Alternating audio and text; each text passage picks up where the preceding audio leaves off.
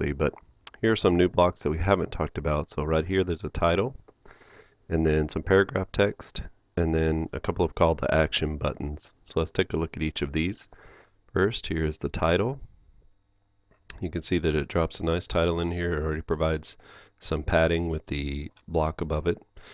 Again, the titles are easy to change, just like you would in any text editor.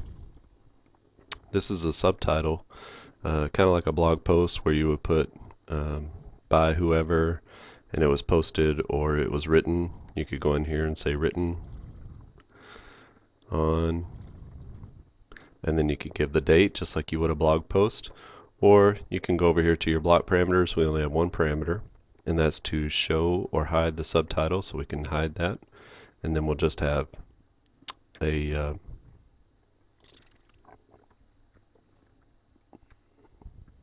all caps looks nice on this, by the way.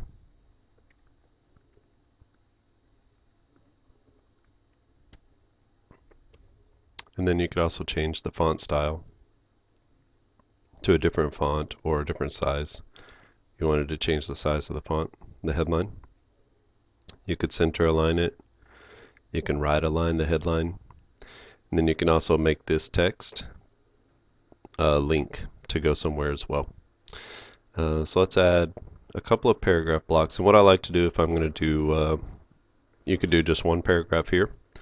Or if you want to make it longer, there are a couple things you can do. The first one would be to go in and just copy and paste a new paragraph in like that. You're obviously going to be writing your own text here, but if you wanted to just fill it out with some dummy text, you could do that. Or you can go through and just add a whole other block. I like to do this, just add a few different blocks. And so each of these is its own little block.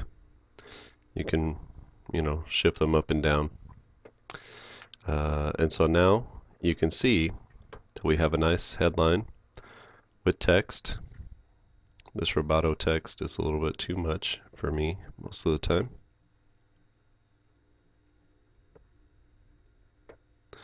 So that's nice, and it really sets apart the headline and the text. And then the last one is a nice little call to action here. So you can actually take that, and the default for this particular block is 2 buttons. One is colored and one is open. Again, this is like any button block, so you can add another button. Add as many as you want. And you can also take them away. So you can delete or remove the buttons. So maybe you just want one singular call to action at the end of the article, or at the end of this post. And you can have that, or you could take it away completely. So let me show you some of the others. Maybe in your article you want a text, an image or a video. You could click on this and it'll insert a nice video. It already has the padding around, an image first, has padding around it. Again, if you click on it, you get the option to change the image, or you could put a video into this section. You also have the option of changing this text. You can show the text or not. If you show the text, you can choose to put it over the image, where it's an overlay over the bottom of the image, or you can put it under the image like this, which is kind of nice as a traditional caption. And it also gives you the opportunity to put a slider, again with padding, but it's just a normal slider like we talked about in a previous episode.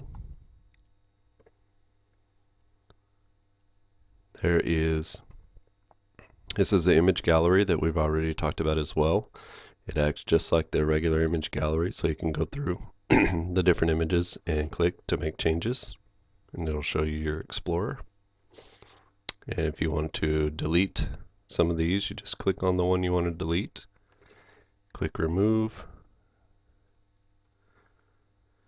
and then you could have 4 across like this.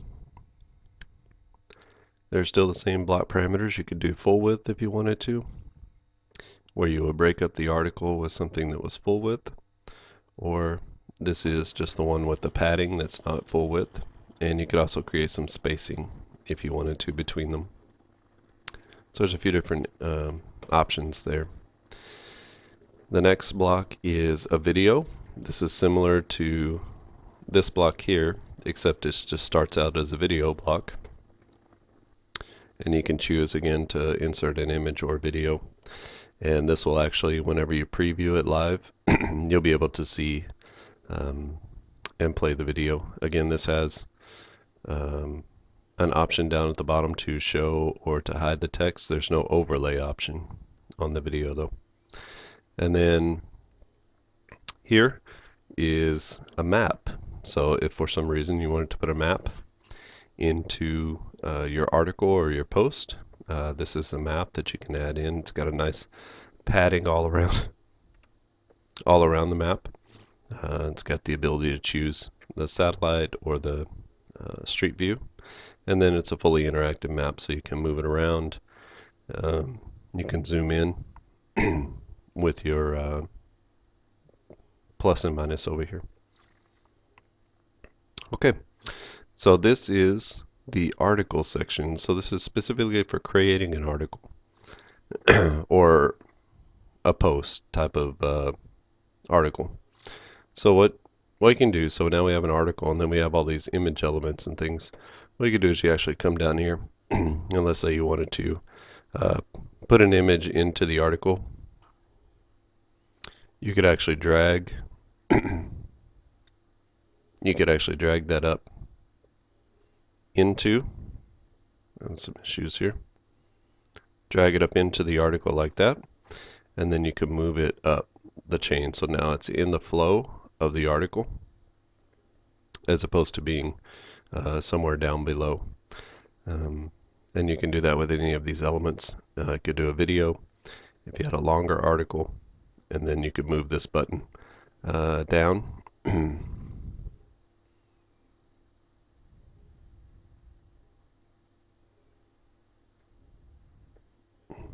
Let's see if we can move it down. There you go. So you can move it down to the bottom of the article or something like that. So that is working with the article elements in Mobirise. And then next we're going to jump into these pre-made information blocks.